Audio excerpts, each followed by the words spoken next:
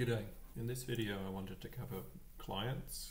Clients for TerraMUD are necessary because you need some program that's going to handle the remote login to the game server. Windows machines do have a built-in one. It's fairly painful in its default state, but it is usable, and I demoed that in the first video. In simple terms, in order to use it, you have to actually wake it up. On a Windows machine, you would type telnet as a search tool and then go to the turn Windows features on and off. By default, telnet is turned off, but you need to put the little tick there. That will actually wake it up on a Windows machine. The interface then, when you click on the connect link, is handled via a shell extension. It looks a little bit like this. But when you start typing, you don't see what you're typing. You can fix that by holding down the control key and hitting the close square bracket. That takes you to the telnet config screen.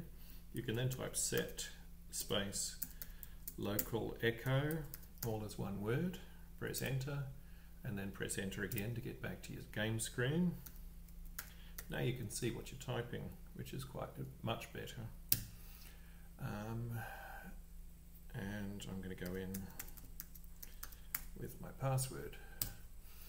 In game then, on this telnet screen, we can actually see what we're typing. So if I type look, I'm currently in sick bay, I can go out, north, and then up, and you can see that the game is perfectly playable. The downside of Windows Telnet is that there is no way of configuring the window so that you can shortcut things, and certainly the game needs you to type accurately and often verbosely. Not being able to cache any of that typing in here is a bit of a pain, and the magpie's just attacked me. Hang on a sec.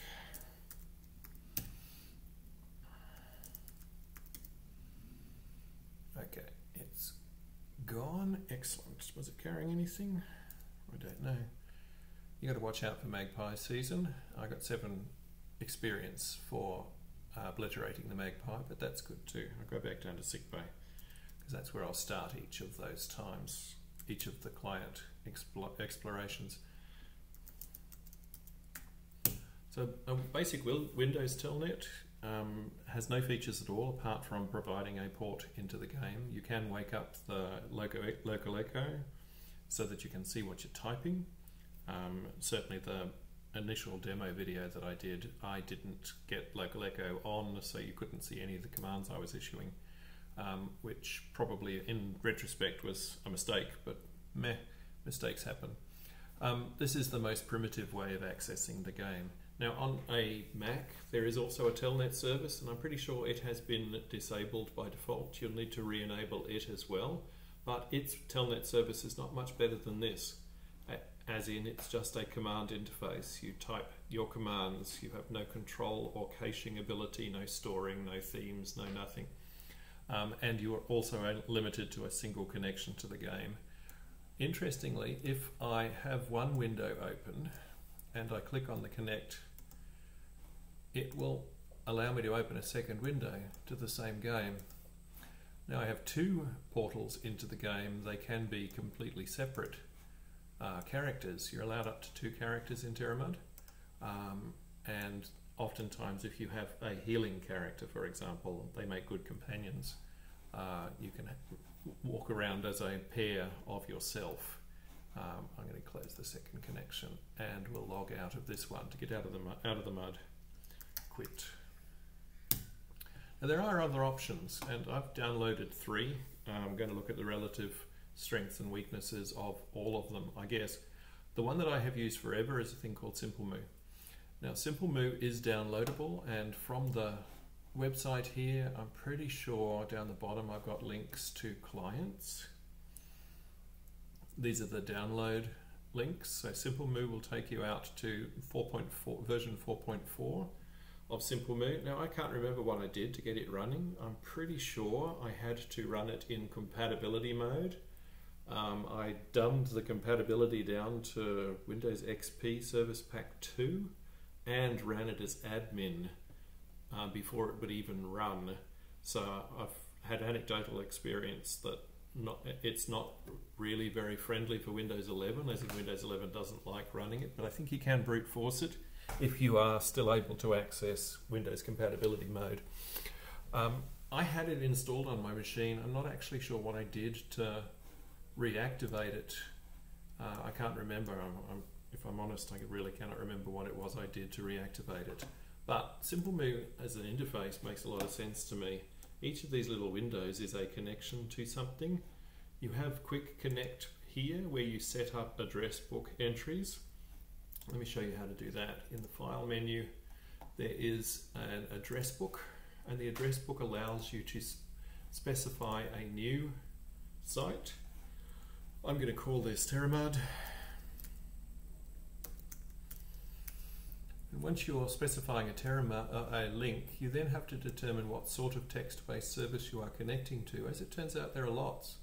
MUD is only one of them. Mush, Mux, Moo, Muse, and Muck. They're all social worlds, very different to a gaming world where you go in and do damage and things like that. They all were very popular back in the day. You could also dumb this right down to the dumbest terminal possible. I'm choosing not to. I'm going to go for a MUD because it then makes some it adds specifications which control how the commands are sent to the world and whether there's an enter key after them and stuff like that. In host address, well, you've got the IP address, you've got tmux.wonco.info. I'm going to use terramud.wonco.info. The port is for port 4042. A port is just an access IP. Essentially, it's a way of getting into the server, and most services on a server have a port allocated to them. This is a telnet service.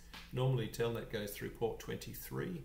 We decided not to use 23 primarily because bots attack port 23 via DDoS.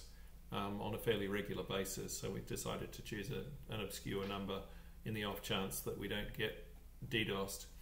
Now the nice thing about, or one of the nice things about SimpleMU is that you can hardwire a character in here, so you can actually put in the name of a character and their password and automatically log them in when you choose this profile. I'm going to choose to do that, so I'm going to put pdub as my username, and the character password, I changed it back to password for the purposes of this video. We'll change it back in game later to something else so that you can't hijack my character.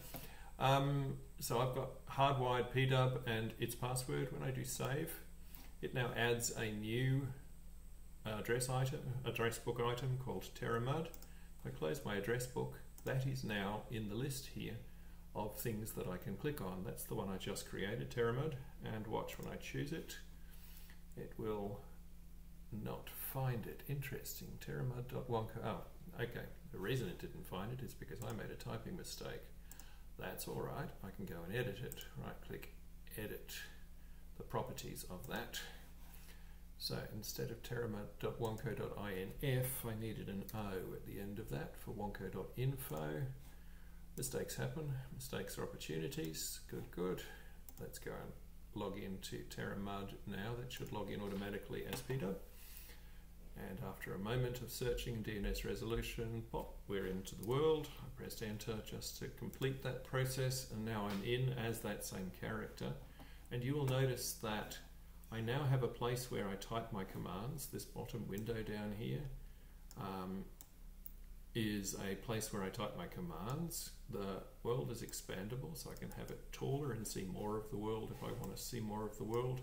It renders the color relatively faithfully, and it also renders monsters with a different color, which is sort of nice. I'll go out and north and up. Now there are a couple of niceties here in that SimpleMU allows you to allocate keys to do jobs. So up in the preferences, there are options, global preferences, connection preferences, tools, a whole lot of really nifty stuff. Oh, I'm being attacked by a magpie again. Okay. Better try and kill the magpie. Nope, it's going to kill me, but that's okay. Oh no, I got him. Okay. So I might go south. No, go down. Get away from the magpie. Oh crap, okay, I died. You get that.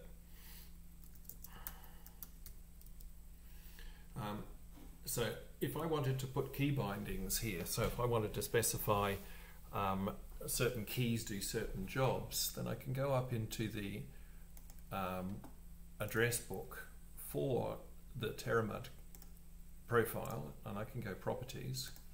And in the properties, there's a whole lot of tabs here which are really cool. Some of them contain really powerful functions. So for example, you can allocate your function keypad, that's the key, the bunch of keys across the top of your keyboard, to do particular things. So you might, for example, hard code the function to key to be look.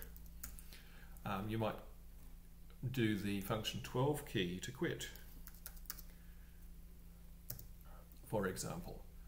Okay, when you save those function key settings get saved permanently into this profile, and if you've got a pattern of keys that you use all the time, then this is one way of doing that. There are also things called timers. Now a timer is really useful because you may or may not be aware that the MUD will sign you out if it detects you haven't done anything in about 5 minutes. So one of the things I will often do is I will often put a timer in here that's just to stay alive in the game. And to do that, I just need to issue a command in game. So I might add a timer, and the name of it I might call that heartbeat. You can call it whatever you like. The command, I'm going to just get it to look, and I'm going to get it to do it every 30 seconds. Now that would be really annoying. I'd probably push that out to 3 or 4 minutes in seconds, but I'm going to do it at 30 seconds just so that you can see that that's ticking correctly. I've saved that now in here, and I will save those features. So now I have a function key 2 that does a look. I just pressed the function key 2, it did a look, and in about 30 seconds it's going to repeat that automatically. I haven't touched anything on my keyboard for the moment. I can go out and north, and in a moment it's going to look, because it's going to have done that timer. So we're at the base of the stairs. I'm not touching the keyboard. It just did base of stairs again, so it issued a look automatically via a tick. South, and go back to sick. And my function key 12 quits, which is sort of nice. Now there's some parts of battle I guess you might want to automate. We try to discourage you from doing a whole lot of automation here, because the aim here would be to play the game rather than script the game.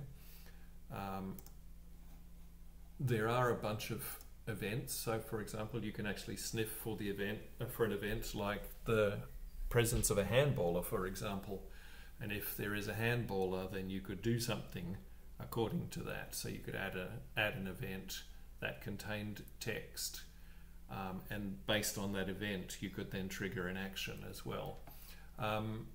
The notes section is useful. It's just like a notepad. You could write notes to yourself about that particular character, where they are, what gear they have, what quests they're currently doing, that sort of thing, which is quite nice. From a gameplay perspective, you could have an address book entry for each of your characters in the game, and they could all have their own notes, which is also quite nifty. I like SimpleMU only because it was the first MUD client that I spent hundreds of hours using, so I'm actually really familiar with it. That said, I'm not particularly bound to it because I think I found a couple of better ones. Initially, when I was trying to get a MUD client working, I downloaded Mush Client. So there's a link to Mush Client's download page. Mush Client, Mush is just another multi-user social world, but it can be used for all manner of telnet based stuff. It's a little more modern. It was this version is 2016, whereas SimpleMU I don't think it's been worked on much beyond the early 2000s. Certainly its feature set hasn't changed since then, and I don't think there are new versions of it anytime soon. The idea behind Mush Client, much the same as SimpleMU, is that it allows you to have a number of defined sessions. I'm going to go in on session number 1. I can quick connect. I can click on this little thing up here which basically says new connection. Where do I want to go? Tmux. What's the address? I can either put in the IP address or the DNS address. Let's go tmux.wonco.info. Port 4000, no, it's 4042 for reasons which make sense to me. There are also other bits and pieces that you can include in here. So there's appearance, you can change the colors of the output, you can put in triggers, you can put in function keys and commands, aliases, keypads, macros, and so on like that. You can save this profile and then reuse it, which is sort of nice. The way it looks, this is how it looks. Unable to get to tmux.wonco.inf. I cannot type. My typing is terrible. Say no, and let's try that again. Tmux. And that will be tmux.wonco.info 4042. Again, a mistake is just an opportunity to get it right the next time. As you can see, the world is as is. Now, one of the things about Mush Client is that the world and your commands are separated again. So you've got a little command window here. You can copy paste commands into here. So if you've got scripts, for example, I often would have a notepad full of commonly used commands that I really hate typing, and I can go and copy those and paste them in here, or I could put them as key bindings. Or I could create aliases. An alias is essentially a key sequence, like if I was to go AT as an alias, and behind that alias I could specify, well, that's an attack teacher, for example, as a command, which could make gameplay a little bit easier for you. I'm going to connect via pdub and password. Now you can actually also ask the command that you just issued to stay in this window, which is useful for battle. So if you're wanting to attack a handballer and you need to keep issuing the attack handballer, it's a pain in the neck to have to keep typing attack handballer. So keeping the text in this little box is quite useful. There was a way of doing it, I can't remember how to do it, but I know that digging around in the options here gave me a few more ways of doing things. That allows me to do key bindings, I think. It takes me back to the commands. In terms of the keypad, we can actually specify, I've already got some things in here, for example, the keypad, the numeric keypad automatically does north, south, west, east. It looks like a little compass rose around the 5 as the center point. But I've also got things like a slash defined to show us what's in my inventory, a single apostrophe for score, and so on. You can choose to change those key bindings at any stage, but it's quite nice, for example, to be able to just type a slash and get an inventory. That didn't work. Why didn't that work? Maybe it was a backslash. Nope. Okay, there must be a way of triggering that. Not quite sure. I haven't really played much with Mush Client. I used it in the emergency time when I didn't have SimpleMU working. Oh, no wonder it took me ages to kill the crowbar. What am I actually wearing? I've got some of my uniform on, but I do not have my crowbar wielded. Wield crowbar. Always a good plan to actually be carrying and wielding the weapon that you're intending to use. So Mush Client is another option. There are some really nice features in here, and a bunch of people are using it because they can't get SimpleMU working. Mush Client again is, I'm pretty sure, only Windows. So far I've only really shown you Windows Telnet, SimpleMU, which is Windows, and Mush Client. If I dig out to Mush Client and have a look and see if there's a Mac version, I'm not sure whether there is. Keypads, triggers, timers, keyboard navigation, graphical bars for health and things like that, which is fun. It's written in Lua. I think it is Windows only though. There's nothing here about downloading. Where's download, Mush client. Download Mush client. Yes, okay, so it is freeware and it is Windows only by the looks of it. I think if I go download Mush client on Windows 7, current version, doesn't look like there's a Mac version there. You can run it through Wine on Linux, which is Mac, but I would not suggest you do that because that will introduce a layer of lag which will make that miserable.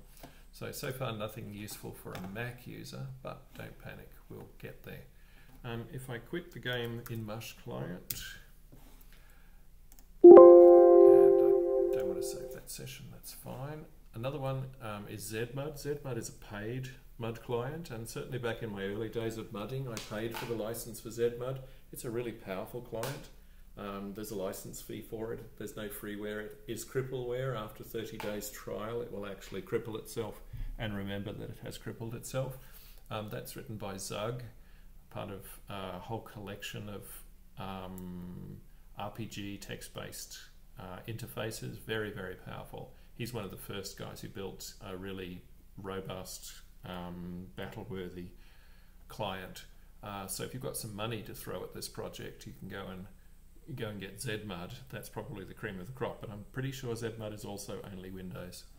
The one that I am gravitating towards is actually a thing called Mudlet, and Mudlet is pretty new, and its interface is fairly new, and it's cross-platform, so Windows, Mac, and Linux, which might be something that interests you, particularly if you are a Mac. Again, it was written in Lua, and it is an interesting client. I'll show you what it looks like when it's running. There's Mudlet there. 2022, it's still copyrighted. So when you pop in, it comes up with a list of existing MUDs that are still live and kicking. I added TerraMUD by adding a new, and you had to actually type in the profile name. I'm going to call this tmarks just to show you that the process is the same. And I'm going to go tmarks.monco.info. Got it right that time, 4042. Don't you tick the secure. We're using just plain telnet rather than SSH, so I think ticking that box will actually make it not possible for you to connect. I'm not going to hard code a character name in here. I'm going to show you how it works. It also is connected to Discord. I haven't got a player Discord yet. I'm contemplating building one. I don't know whether I want to duplicate all of the web services, all of the help guide and stuff onto a Discord. But that is something that I'm contemplating anyway. Open this profile on Mudlet Start. So if you wanted to always run this one, then you could actually just run the program, and it will automatically run this profile. So I'm going to connect via that. Yep. World of TerraMUD. So it's a little bit more modern, and I'm going to put in pdub. Watch the prompt. It stays there, notice. So in the place where I'm typing, the command that I just issued stays there, which might be useful because you can reissue it by just pressing the enter key. I think I'm going to go and test that. Going out, going north, going up, and I'm going to wait for a magpie to attack me, and then I'm going to see if I can attack it by typing once and then pressing enter a number of times. Hopefully I won't get killed by it this time. There is a bossy magpie at the top of the stairs that will spawn every now and then. Now, there are some really, really pretty features here in the Connect: triggers, aliases, timers, buttons, and the author has a full help site which gives you video tutorials on how to drive it. So there's some really pretty features. There's a map feature which looks really promising. I've yet to have success getting it working though. Cleric has arrived. No. A feral cat slinks in. Oh crap. Okay. Okay, cat. Yep. So I typed it once and now I just pressed enter, enter, enter. That's cool. That saves me a lot of typing. What did I get from that? Was there anything dropped by the cat? No, I would be surprised if it was actually carrying anything. That's another one of the beasties that randomly pops in and around here, because let's face it, this place has been blown up, set on fire and infested with rodents, so you would expect to be attacked at some stage. The interface feels very modern. It feels like it's fairly recently written, which is sort of fun. And I really like the button scripts and keys, the way they're set up. The aliases and triggers are also really clever. I'm going to put a timer on here, for example. I will add a new timer, and that timer is going to be called pulse or something like that, just so that every now and then it does it. The text, I'm going to do a who every now and then, and I'm going to do that every 5 seconds. No, let's go 10 seconds. Clearly that's not going to be very convenient. If I knew how to program Lua, I could put Lua code in there as well. I will save that, and I will activate that pulse. Now that's going to be ticking away every 10 seconds, and let's see if it works. Now that I've got that activated, there's a little green tick there. Yep, okay, it just did a who, and in another 10 seconds it's going to do another who, I would guess. Yep, okay, so that little timer is ticking away there, which is quite useful. I will deactivate it. I think I can deactivate it by just clicking on it again to turn the tick off. Yeah. There's a vandal here. I don't know that I want to attack a vandal. Maybe I'll consider it. I better make that window go away and consider the vandal. So you don't have to attack, you can consider. Okay. Consider vandal number 1, because there are 2.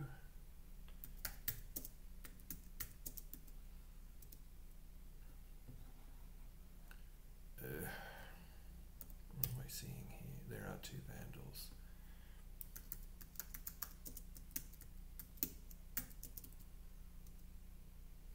A little more dangerous than me. I wonder, let's just try it. Okay, vandal 1. And I'm going to keep attacking. Notice I'm just hitting the enter key here rather than frantically typing at this stage, which is quite nice. Oh, cool. Oh no, I almost overhit. So there's a problem. There are 2 vandals in the room, and I pressed an enter key one more time. Luckily I was still in a cooldown, otherwise I would have hit the second vandal. He would have got cross, and I'm only half health. So that could have been a catastrophe.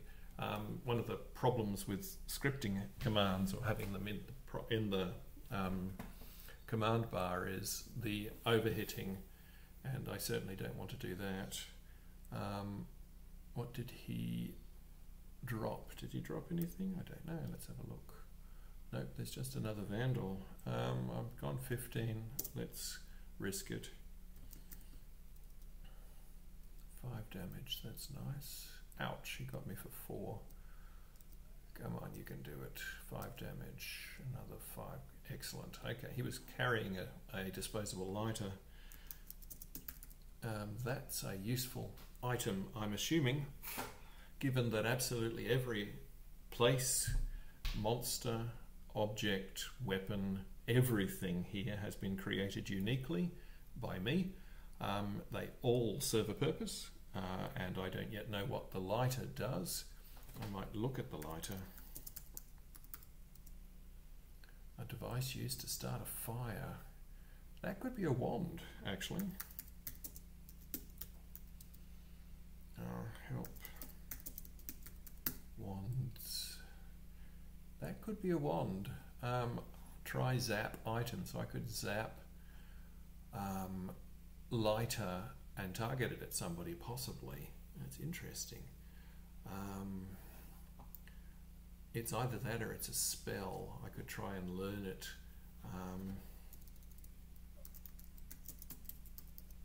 Help scroll, sorry, help scroll. No help on that, help magic.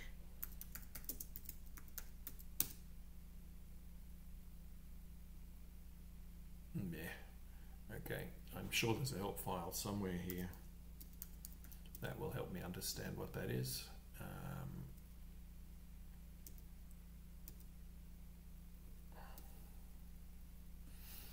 But I'm not going to spend time looking for that at the moment. I'm going to go down and back to sick bay. Where am I? Look, got to go south and go sick. I think I'll stay there for the moment because I am still very unhealthy. But that said, I did pick up a lighter and I must explore what that does. I have a feeling it is useful for some reason. The pencil case is also interesting. I fumbled, which meant that my crowbar is no longer in, I'm no longer equipped. So during battle I didn't even notice that I had fumbled, and when you fumble you unequip your weapon, and you've got to remember to put that weapon back on. Be polite, of course, and I will quit here. It gives us some socket information and some stuff like that. That's quite a useful little game engine thingamabobby, a client, sorry, and it is cross-platform, and it has a whole lot of features, so it's probably one I'm going to gravitate to, because there seems to be some extra bits and pieces that you can load in here. As I mentioned before, there is a mapping facility. I've not yet got that working, but the map facility presumably allows you to annotate rooms as you find them and exits as you find them. I'm not sure if after you've drawn the map it will allow you to speedrun the map, but that'd be handy if it did, because then you could actually just click on places on your map and the interface would go from place to place. Now I don't know if that's possible because I've yet to read the help here, but this client is really rich with help.